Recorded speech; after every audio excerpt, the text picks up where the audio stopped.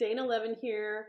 I'm going to talk a little bit about and read a poem called Infant Sorrow by William Blake, who was a 18th century subversive, visionary, kind of nutty poet. And the reason I want to share this poem with you, there's two reasons. The first is I just love the images in this poem.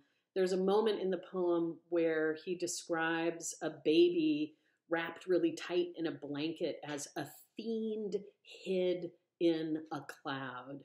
And if you think about a baby that's crying all wrapped up in a snuggie or in a blanket or something, it could really seem like a little fiend hiding in a cloud, yelling. So the first time I read this poem in college, that image really struck me. But what struck me even more, and the reason I love this poem to this day and really wish that I had read it in high school, is because the first time I read it, I thought, oh, now somebody is really telling the truth about being alive. Because sometimes being born can feel like a terrible thing that has happened. And, this is because the world is hard. It's really hard to have to figure out how to negotiate love and money and ambition and what do I going to do with my life and emergencies and politics and family life and the whole thing. Sometimes being a person in the world can just seem really overwhelming.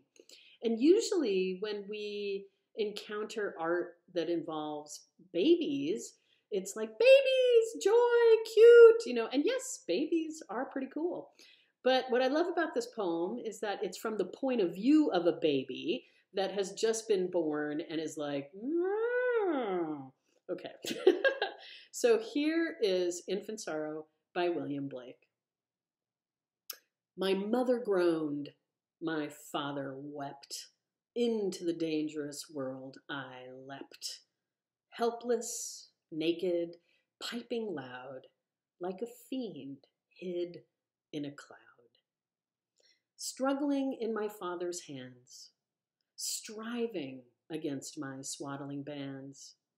Bound and weary, I thought best to sulk upon my mother's breast.